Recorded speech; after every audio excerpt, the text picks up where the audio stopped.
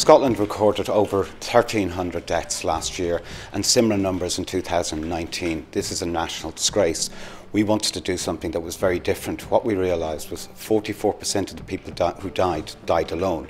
And we thought, well, what can we do about this? So we're setting up a helpline, a support line where people can phone as they're about to use, and if at any stage they become unresponsive, we'll phone the emergency services. Never Use Alone is a helpline, but hopefully it'll be in conjunction with drug consumption rooms, please God, as we move forward. It's not a replacement for drug consumption rooms, but we can't have drug consumption rooms in every village across the country.